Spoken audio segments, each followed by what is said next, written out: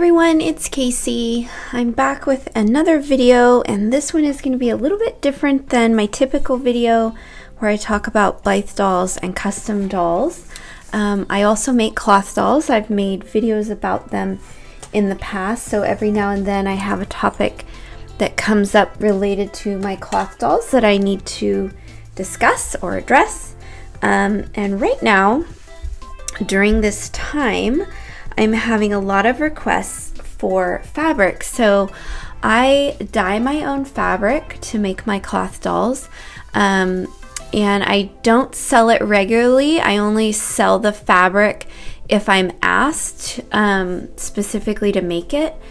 And I've been asked a lot recently, I think because a lot of people are trapped at home, and so they're buying my cloth doll patterns and needing the fabric and not able to get out themselves or to find what they need. So I've been wanting to do this video for a long time, but I have held off because it just wasn't a priority. But now with so many people asking, I thought it would be the perfect time to share. So one of the challenges that I've had keeping fabric in stock for myself is finding the supplies. So basically I buy the fabric that I use from Joann Fabrics.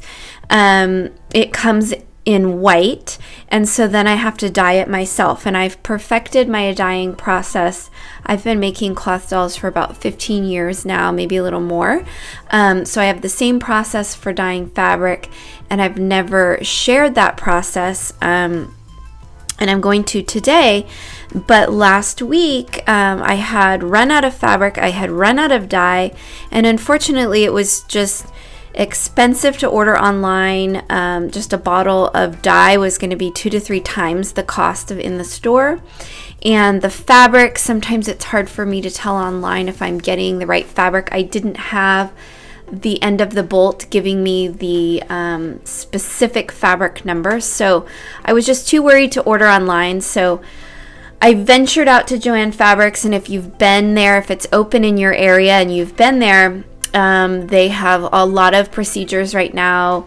Basically, there's a limited amount of people can go in the store, which means you have to wait outside 6 feet apart, and it's not super convenient right now to just pop in somewhere, and I don't want to anyway. But I did it, and I got the fabric, but then I couldn't find the dye. They were sold out of specifically the dye, the color that I needed. So I went to the other Joann Fabrics because we have 2 in my city. And again, same situation, had to stand in line and wait, and they again didn't have the dye. So I came home and did a little searching again, and I found that if I ordered the dye is by the brand Rit Dye, and I found that if I ordered directly from them, I could get the typical retail price of the dye in the store. But I am such a penny pincher, I did not want to have to pay for shipping, because again, to me that was an extra cost. So I discovered through them I would need to buy 11 bottles of dye in order to get free shipping. So that's what I did, because I figured I always need the dye and I'm never going to not need it. And so I might have dye now for 6 months to a year. Although I'm not sure, because it really takes, it takes about 2 bottles a bolt is what I use. So this would be 1, 2, 3, 4, 5, 5.5 bolts. And yeah, I mean, it's probably about a year's worth of fabric if I'm only using the fabric for myself and not selling it to others. And so far I've sold about 4 yards in the last 2 weeks, which is probably more than I've sold in the entire last year. So, and I have a couple of people waiting for me to figure out this dyeing situation. So I just had to tell you, that's how I ended up getting it. And the dye that you need is tan, specifically tan, and then pink. And we're going to move over to the washing machine where I'm going to show you how I dye the fabric. But I first wanted to open this up and show you this is the tan dye.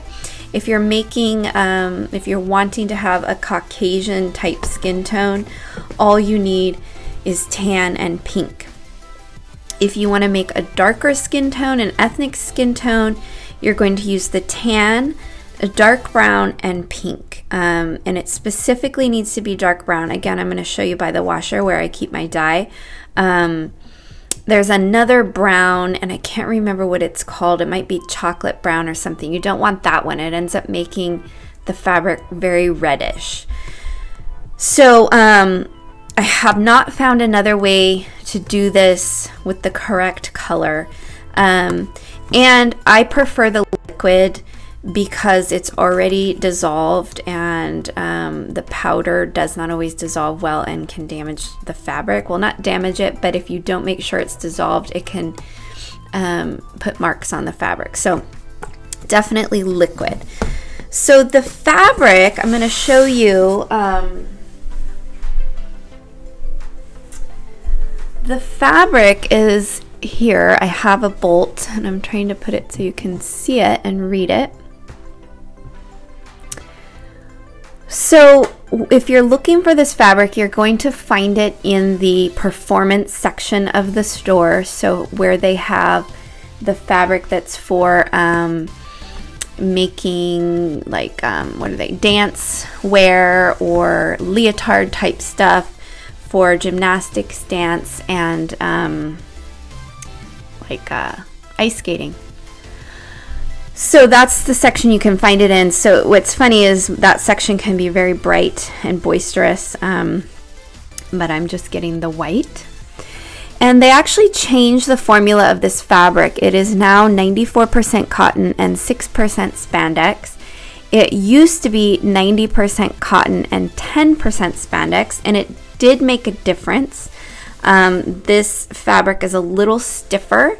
It changed the look of my doll just a little bit, but it's still working fine. I haven't decided to try to find something different. So that's the formula. If you're looking for something similar where you live, if you don't have Joann's, you know, I would look for about a 90% cotton, 10% spandex, or somewhere close to that. The retail price of it is $17 a yard. If you're familiar with Joann's, they typically have coupons, so I do try to get it on sale if possible. It's not always possible. So the yard is going to be $17. A bottle of dye is around $4.50 for one bottle. So it ends up being a little bit expensive to get a yard if you just want a yard. So I sell the fabric in my shop, in my cloth doll shop, for $25 a yard, and that includes shipping in the US. So I'm just throwing that out there. If you don't want to try to do it yourself and you want to get it from me, that's what I charge to do it. So that's the fabric. And the reason I wanted to show you this is because it gives you the SKU number, and that's why I asked them to give this to me. So now I should be able to order online and not have to go into the store at all. Probably not for a long time. The bolt typically comes with 6 yards if no one has bought any of it. A lot of times the full bolt is there when I get there. So I don't think this one was a full bolt. But basically what I do, whether I have a full bolt or not, is I take all of the fabric off of the bolt and then I cut the fabric in half. So typically I dye the fabric in 3-yard segments. Since this isn't a full bolt, it'll probably be more like 2-yard segments, and that's fine. I haven't had a good experience with trying to dye the entire bolt in one go. So if you're new to dyeing fabric in general, and I'm definitely not an expert, but I consider myself an expert with this fabric, but I assume this is true for a lot of fabric. Your washing machine, or the container that you're putting the fabric and the dye in, needs to have space to move so that the dye, or so the fabric doesn't get pinched up and the dye concentrated in areas. If you want the fabric to come out with a very even color, then you need to make sure that there's space. And I think that's why when I've tried to dye an entire bolt at once, it has not gone well. And when I say it hasn't gone well, it just basically means that the fabric didn't get a smooth color. It had dye marks, and that still sometimes happens. And it can depend on your washing machine and how well your washing machine will agitate the fabric. So a couple things on washing machines: this does not work if you have a front loading washer. You do need a top loading washer. You need a washer that has the ability to fill up and then let you open it when it is full of water. Basically, is the reason why the front loaders don't work. And also a larger washing machine with a lot of space to move around. So we're going to move over to the washing machine, and I'm going to show you how we get started. Okay, so here we are at the washer, and the first thing you want to do is cut the fabric and shake it out and throw it in as it is white. And then we're going to fill up the washing machine with water. So the best water is hot water. However, every washing machine is different.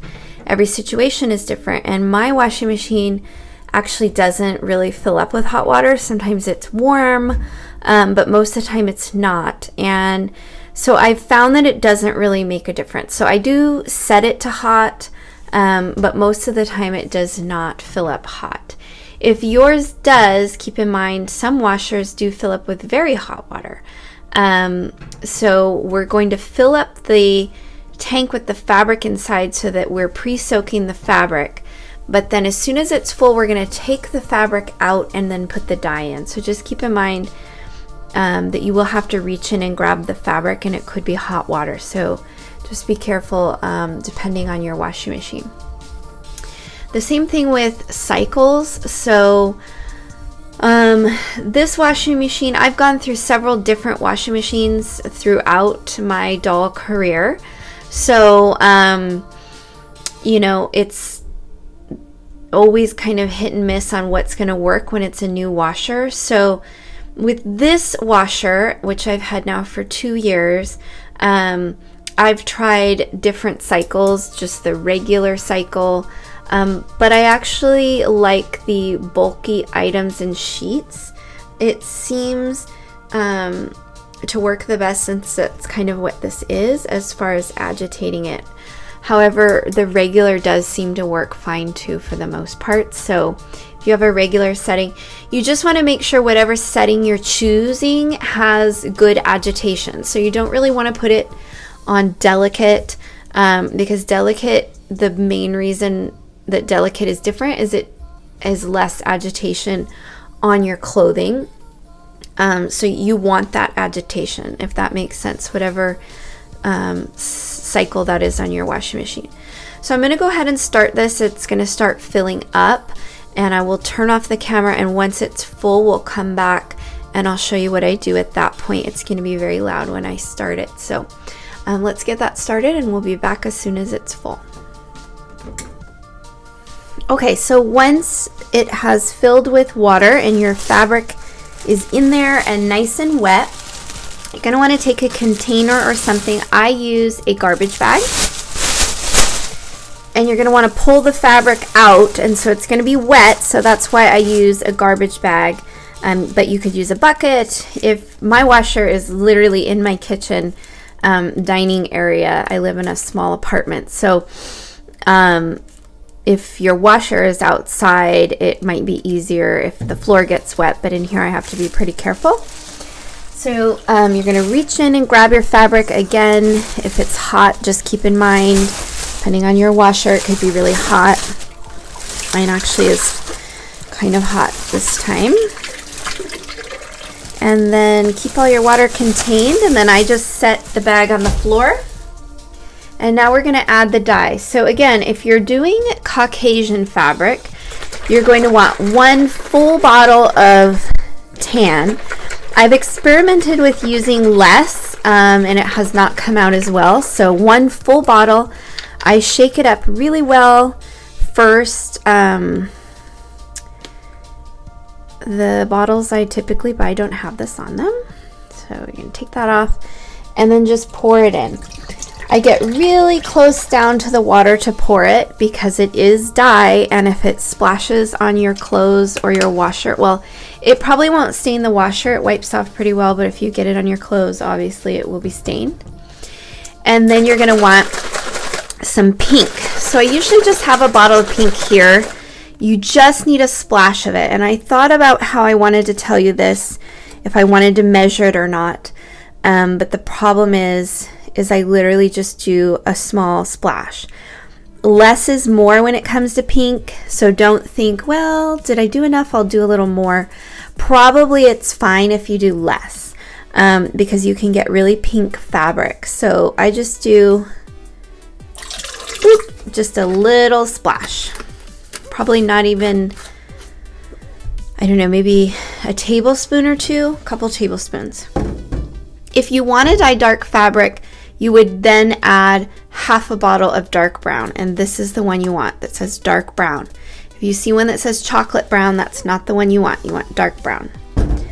And then I usually spin it around a little bit to mix it. I've had washers before that when you close the lid, they automatically start agitating. But this washer doesn't. When you close the lid, it starts filling with more water, and it takes a few minutes to get back going. So I just hand mix it, because you need to mix that dye really well. So the problems with fabric coming out wrong is, as I said, if the fabric gets bunched up too much, it can create lines in the fabric of dye. Or if the dye is not mixed really saturated in the water, it can also make spots or weird marks. So you just want to get it mixed really well. And now you're going to put your fabric back in, and it's going to be all wet and bunched up. So what I do is I dump it in and then go ahead and hand mix it around a little bit. If it's really hot water, this might be hard for you, but just push it down and mix it around and sort of keep it from bunching.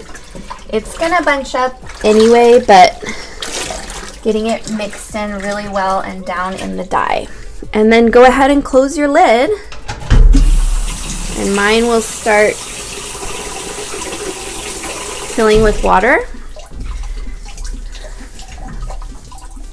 And then it will start. So we're gonna move away from the washer, and I will tell you the next steps. So when the fabric is done doing its dyeing cycle, then I usually run it again on a gentle or a light cycle with a tiny bit of soap, just to make sure that it is even. And then I put it in the dryer, and I put it on low heat until it's dry, and then it's done. So I thought I would get out some different fabrics so I can tell you a little bit about what you can expect for color. So the dye that we're doing is Caucasian, and both of these fabrics were dyed using that process. But as you can see, they have different tones. One of them is the older fabric that had the different blend of cotton and spandex. This is the newer fabric with the less spandex and more cotton. But either way, your fabric is going to come out differently, even when you do basically the almost exact same formula. You're going to get Caucasian, but it still could be a little bit different in tone. And some of that can be, it can depend on how much pink you put in. It could depend on how much fabric you put in. So as I said in the beginning of the video, I normally cut a 6-yard bolt in half. And so typically I dye about 3 yards at a time, but like the bolt I have today was not full 6 yards, so when I cut it in half, it's probably going to be 2 something, and so that can change the color of the fabric when it's done, because the dye will be more concentrated, and there will be less fabric. So I personally like that the fabric comes out differently, mainly because it makes different skin tones, and I like that. So that's with Caucasian. Now with the ethnic color, it's the same situation. So both of these fabrics were actually dyed in the same batch, but they were cut into smaller pieces.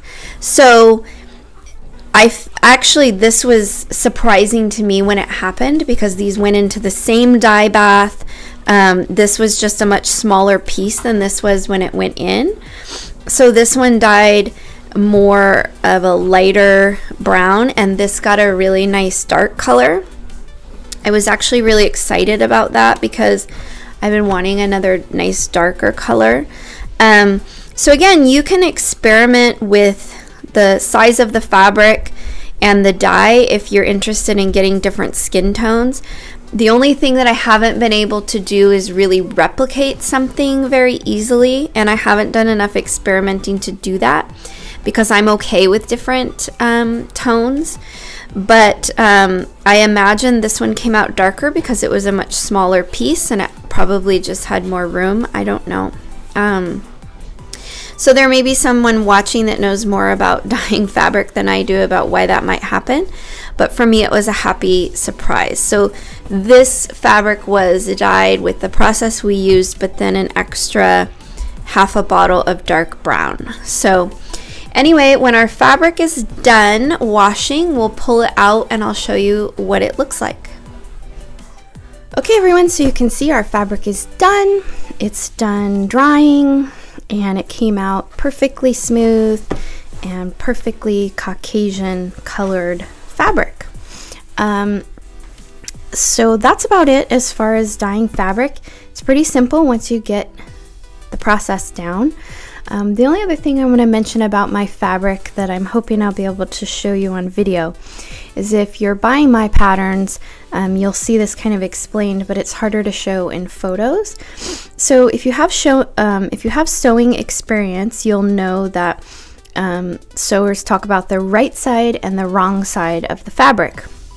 I don't really like the terms right and wrong because I work with fabric in a creative way, making, soft toys, and honestly, you can use the fabric any direction you want to create different things, so it's not necessarily right or wrong.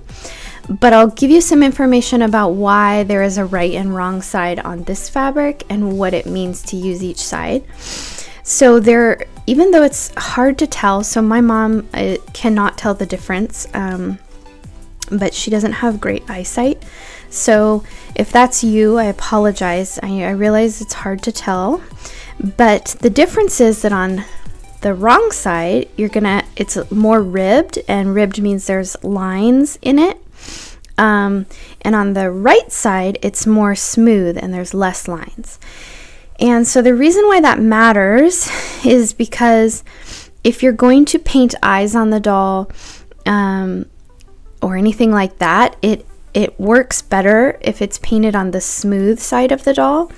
The other reason is as you stretch the fabric to stuff it for a doll, if you have the ribbed side out, you're gonna get these lines, and I just don't really like the way that looks. On the other side, as it stretches, you're not going to get those lines in the same way. So those are kind of the two reasons why there's a right and wrong side of the fabric. If you can't tell when you get your fabric, you probably will be able to tell once you stretch it and stuff it. So you may want to mark it. You can mark it with a permanent marker, on the edge where you can remind yourself going forward. Otherwise, that's the only real suggestion I have for that. So anyway, I am going to probably order another bolt because this is all I have now of Caucasian, and I have a couple of people waiting for yards of it, and so it's going to be gone pretty much today. So if you're interested in me dyeing fabric for you, check out my shop. I'll put a link to my cloth doll shop below where you can contact me about fabric, and I'm going to get some more ordered today so that I have more on hand. Otherwise, as I said, you can try dyeing it yourself and let me know how that goes. So thanks as always so much for watching. I hope you'll subscribe to my channel. It really helps me to grow my following if you subscribe. So please subscribe, and I will be back with another video soon. Bye everyone.